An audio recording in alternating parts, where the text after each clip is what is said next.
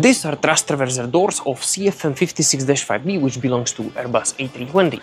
And why we call them doors? Because you need to open them to get access to the core of the engine to work on the components which are installed there. When we want to open them, we need to follow several safety precautions, because on it you can find these big thrust reverser blocker doors. They are here to reverse the thrust of the fan, and that will slow down the airplane.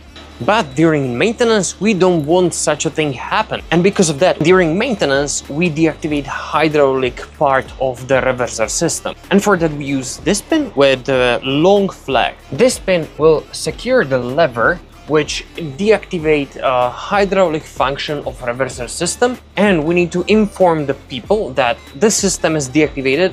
And for that, we have here this long flag, which need to be always visible, so people are not gonna forget to reactivate it after maintenance. Thrust reverser doors are secured in closed position thanks to 4 latches.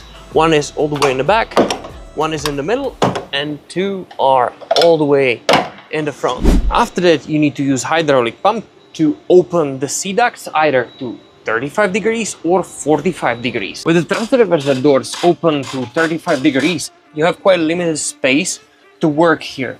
But it has one advantage, and that is you don't need to deactivate the slots. And because during maintenance we work on many systems at the same time, we need to prevent any sort of damage. So that's why the 35 degrees are perfect if you don't want to deactivate more systems.